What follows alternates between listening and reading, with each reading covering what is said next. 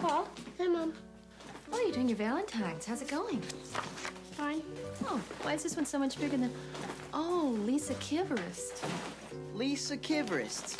Isn't she the one I always see you with after school? You don't always see me with her. You just see me with her sometimes. What am I supposed to do?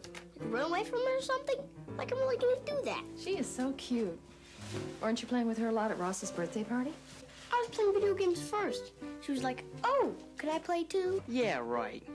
It's not like, no, you can't play. Well, it was very nice of you. She stinks. I creamed her 10 straight games. You know, Paul, maybe you should write Lisa a little extra note in your Valentine. You know, because you guys are such good friends. Oh, Lisa, I knew from the second I saw you at those monkey bars, true love was mine. Oh, Lisa. Come on, Mom. I don't want to write any mushy stuff to some girl. Okay, but I'll bet she'd really like hearing from you. Lisa, you got a Valentine. It's like a real one with an envelope and everything. It's a Hallmark. Who's it from? Paul Meyer.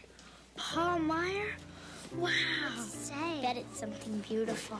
It's perfect. And guess what? He wrote his own message, too. I think I'm gonna die. Dear Lisa, my mom made me write this, so here you go. Maybe I'll see you around at recess or something, but I hope not.